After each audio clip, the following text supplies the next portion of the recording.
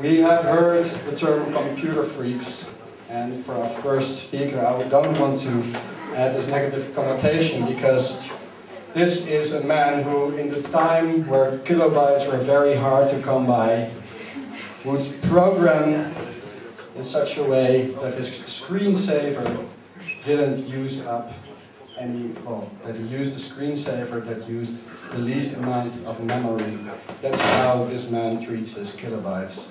I want to introduce and warmly welcome our first speaker of tonight, Jos Vermaseren.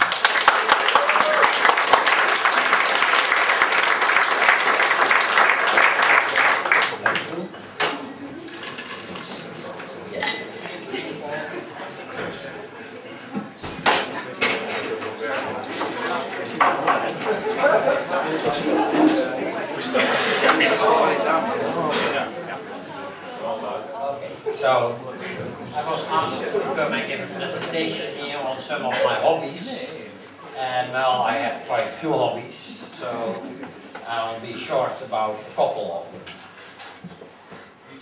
And so first I will tell you who I am, so that you have a little bit of an idea about that.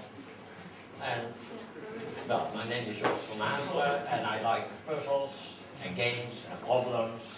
Maybe a bit nerd-like, so let it be like that. And I liked physics always when I was in school already, so I studied physics, and I'm a theoretical physicist at the National Institute for Subatomic Physics. And there my job is basically to do calculations for reactions between elementary particles, and I'm supposed to do those calculations that other people cannot do. So I made my own computer system to calculate these formulas. It's called Form, and it's freely available. And that's a program that is very fast and can handle very big formulas. Some people have used it even with formulas that were a few terabytes long. That has billions of terms in it. I also make other programs. I have made my own editor when in the days that the Atari ST computer was very popular. And I made my own, oh, that is the wrong one. Okay. And I made also a system to do graphics, so that in my publications I can do pretty pictures. Because at the moment that I made that, nothing was available, and well, you want to have nice pictures in your publication, so you make it. And you will see some of the pictures here in the presentation, because I did all the graphics in the presentation also with this system. I got a prize for my calculations, so that was very nice. And I like playing around with wood, so in my apartment there are many things that I made myself, as you will see. And I also used to play Go, and I made it before done, and then I got very much involved in programming computers, so I stopped playing Go. So this is one thing that I made myself. That is a puzzle, and Lisa here wanted to show in size how big the puzzle was. So it's also heavy. It's 15 kilos. Okay, so the first topic is making a tapestry. You wouldn't expect that from a physicist, I guess. And that is a project that took about a year, well, already 18 years ago. And my mother liked to make tapestries, to put these knots and so on. And I like having tapestries to make my apartment beautiful. And the problem was that she had made already 2 of them for me, but with patterns that she had found in a magazine, the Mondriaan, but we couldn't find any other ones, and she still wanted to make a 3rd one. So that idea is, let's make it ourselves. Yeah? So I scanned through all kinds of books, and then finally I found a picture which I liked very much, and also that looked like it was suitable for making a tapestry out of it. I don't know. Can I make the screen by... Yeah, okay. Okay.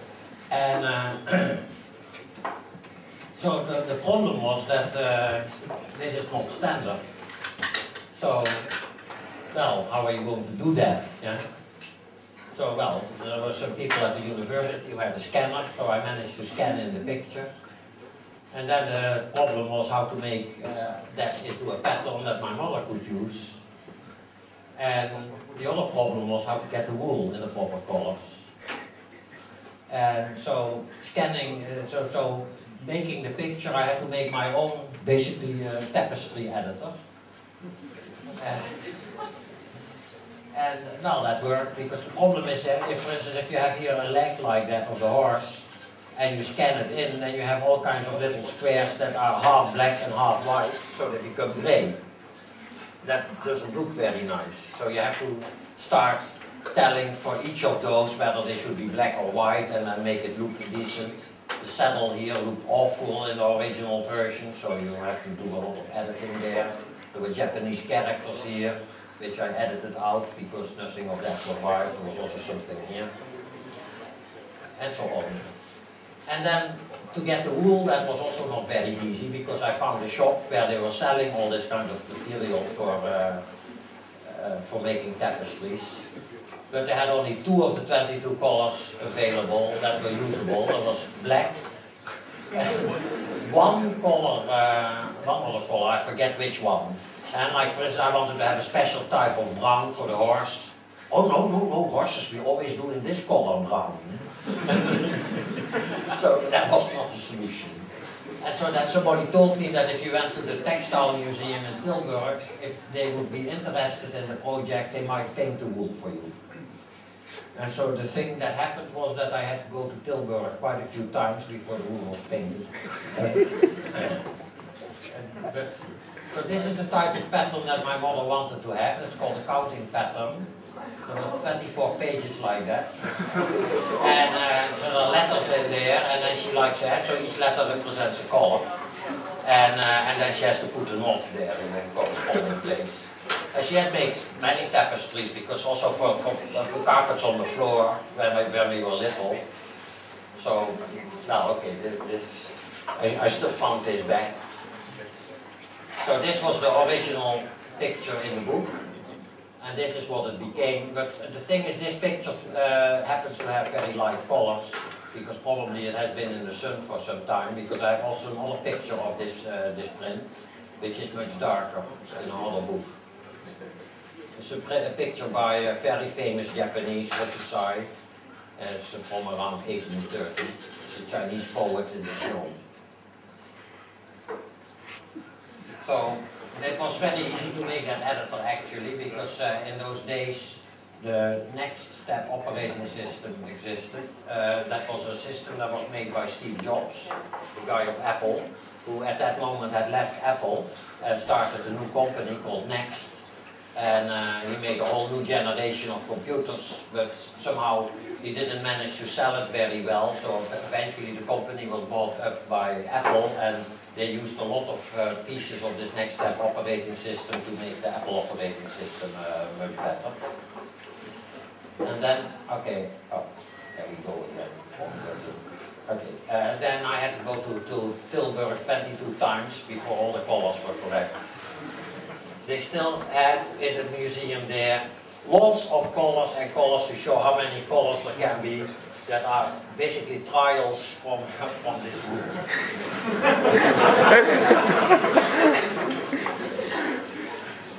Okay, next topic, bookshelves. Many of you will probably have some bookshelves in your apartment that were bought at IKEA. So did I for a while, and of course they're very handy, they're not so expensive, but on the other hand they're not really that beautiful either. Yeah? So at a certain moment I wanted to have something better, but I didn't know where to go get them. So then you want to make something yourself, but then you have to get a good design or so. And then one day I was walking in the Color Museum, that's near Arnhem, in the Hoge Veluwe, and I saw this painting by Mondriaan. And I look at it and I think, hey, that would make a very cool set of bookshelves. a few little shortcomings from bookshelves, because you have like here these little corners in. Things like this isn't very handy for bookshelves. But okay, so you play a little bit around with the design, of course. But to make a kind of chaotic bookshelves, this looks very great, yeah? So then you start thinking, how am I going to do that? And you have to get wood and so on, and you have to design some kind of way of putting wood together in a way that it's not the standard way of making bookshelves. So you figure out a way where you use a router, that's a phrase in Dutch, to make grooves in the wood, and you make that this fits in there so that it will be very solid, and then you make some other grooves and you stick a back panel in there so that it cannot wobble anymore, and so on. And so this is how, for instance, that joint works. Yeah. So this one here fits in here. It looks quite good, especially when you push it all the way in. You don't even notice that this is there. You don't even see that. And then you make a design with the computer, of course. And so the computer automatically prints all those numbers there also, so that you know a little bit. I have some more drawings like that, but I can't show you everything. And so this is basically what the file looks like. I made that picture.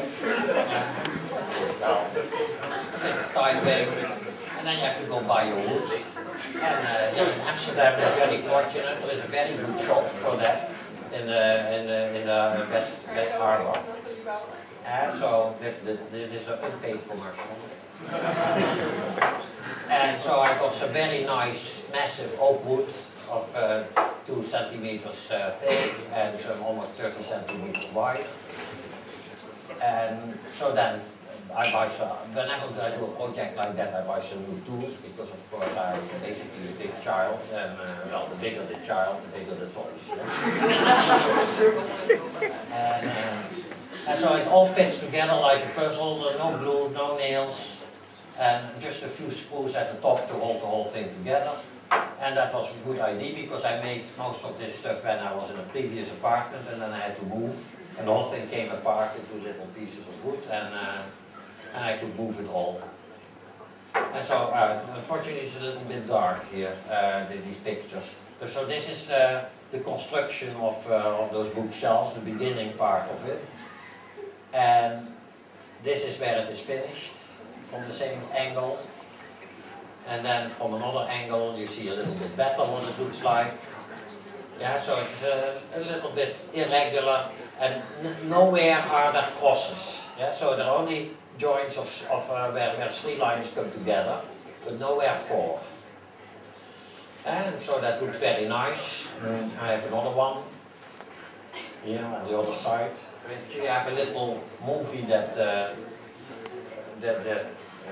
Lisa made. I'll try to see whether we can play that.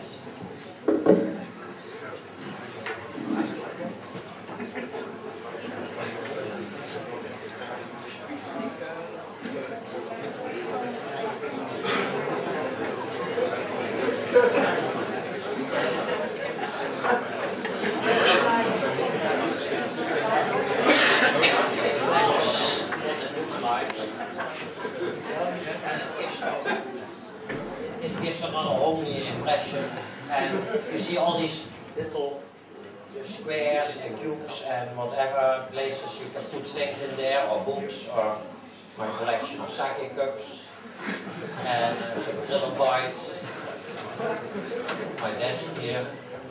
So that was great that I just closed it, there are lights in there, and here's the puzzle. And here's the other one, yeah. So, well, unfortunately, this is not professional movie making, but it gives you an impression of what it looks like.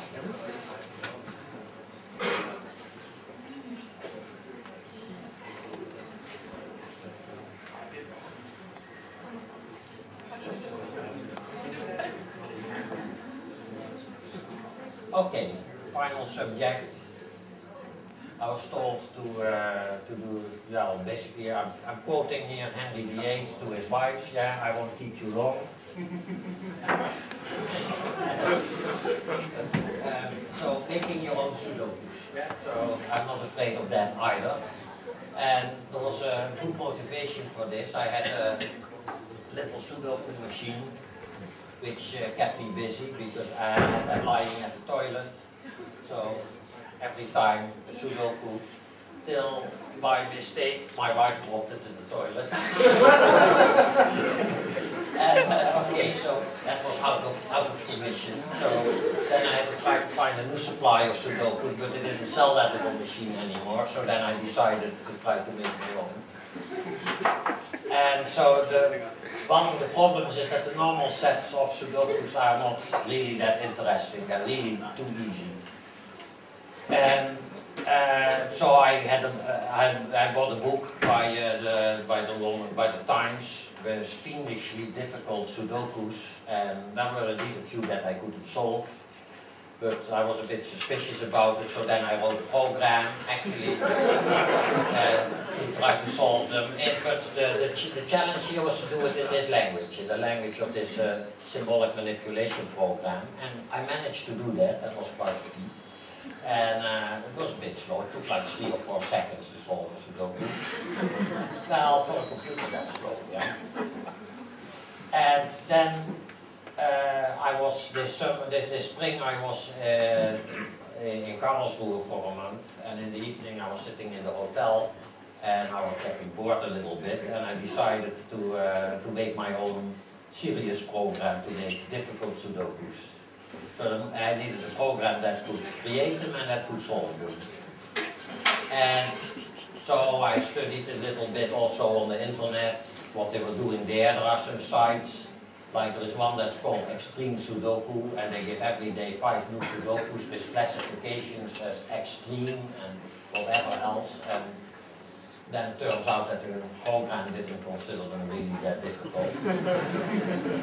Because I have some classifications about what is difficult, and the ones that Lisa is handing out at the moment are a lot more difficult than those. There's a place called Sudoku Snake, which explains lots of techniques. If you ever want to learn how to solve Sudokus, that's a very nice place to start on the internet. But then making your own wasn't actually fun, and then to see how difficult I could get them. But in such a way that in principle you can still solve them by hand, and if you don't need a computer for it, it's just that I produce them by computer. So, now, how do you do that? Now, I'm not giving all the details here, of course. So, but you create a valid final position, then you take away numbers randomly, and after each number that you take out, you check that there is still only a single solution. And then till at a certain moment you cannot take more numbers out, and then you check whether the program can still solve it with all the techniques that you have programmed in it. And then you determine how difficult it is. Well, that's actually not so easy to do that. And so about 80% of what you generate this way the program solves, and the other ones they just throw away. And what do you really want? Well, you want to make very difficult ones. You want to have a program that can solve them and show graphically how it has solved it, so that you know what is happening. Yeah? I'll show you a little example. You want to have control over the tricks that are needed, so that if you don't like a certain trick, that you just don't let the computer accept those. Yeah? You only accept Sudokus that can be solved without that trick. And to make a book that I can make automatically, I generate 200 of those things. I put them in the file, and I have a book. Yeah? Well, that's the proper way, yeah? Automatic book generation. So the program can generate a few hundred Sudokus per second, but it only keeps the very difficult ones. And so, for instance, what Lisa has for handing out, there are 40 different ones there. And they were the result of generating 216 million of those things. Yeah? And for the book I have a data set with 1 billion of them. So, yeah, well, sometimes you have a computer standing empty, so you have to work. So, if you want to solve one, this was number 41 out of the set, the one that Lisa doesn't hand out. So I get that out in this notation, and the program can read it in this notation, and then solve it. It took 22 milliseconds to solve it and to make it a file of 5,000 lines with explaining how it solved it. So you get something like this. This is what I'm going to finish with. So you get something, this is one that tells you I put a 4 here, I put it there, and so on. And then it looks into the trick that it needs, so it tells exactly what trick it needed, and so on, and so that it goes. This is a difficult Sudoku, I told you that. So it keeps going and going and going and going and going and going and going. So if you can solve this yourself, then you must be quite deep. Yeah? So it has all kinds of tricks here, they all have a name, and hop, hop, hop, hop, hop, and now it drops through, and the end, and then it explains in text what it has been doing. Okay, so that was all I wanted to tell about my hobbies, yeah, so you see that I keep myself busy with all kinds of things, and maybe that is a good.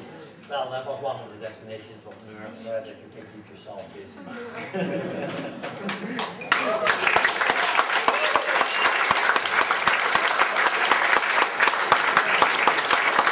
Thank you very much. Being nerds, of course, everybody has a pen with them, so in the break in a minute, you can finish your Sudokus, and I guess this is going to be trivial for all of you. So, I'm sure there are some questions for Jos. If you have a question, raise your hand.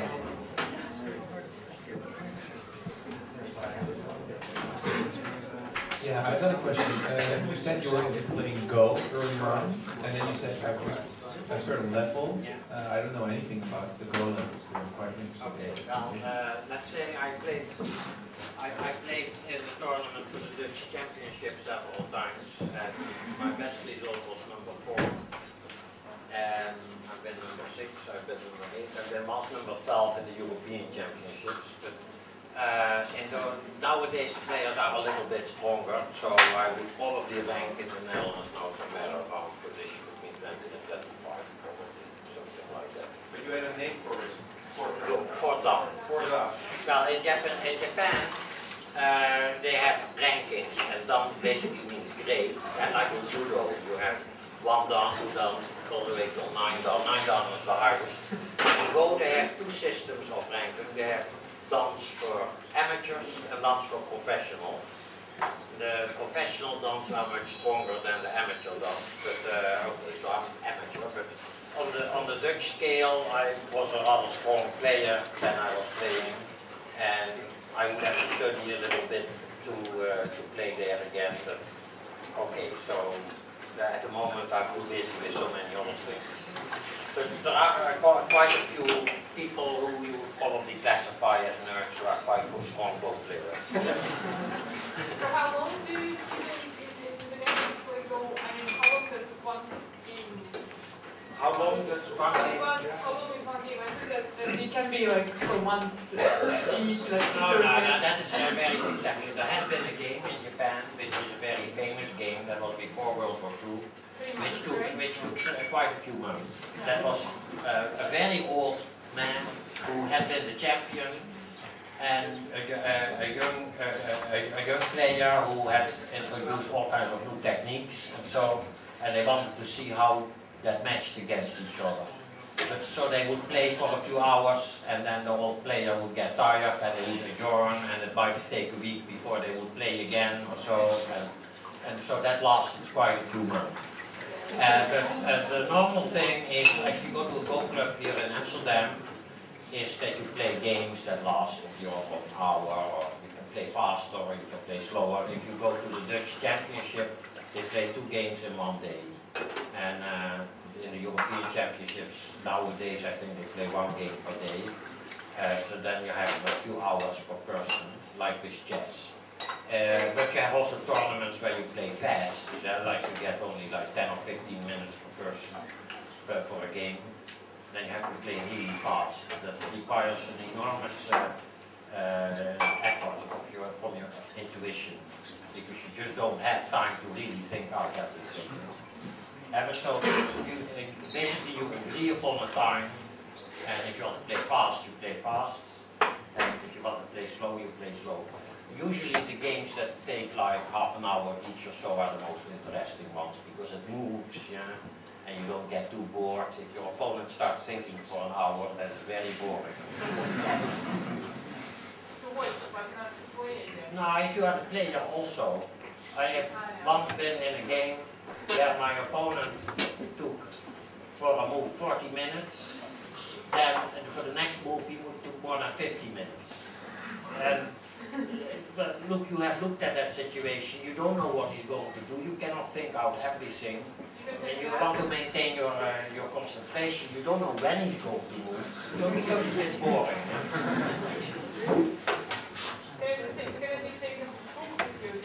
No, you're not allowed to. Okay, can I just break in? Definitely not a Go book. Any other questions for Jos? Not about Go.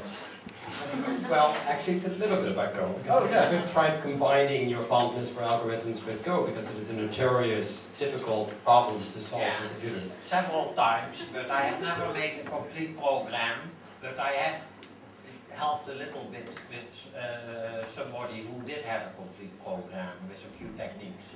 But, no, well, everything is very easy. The thing is, these programs are not very strong.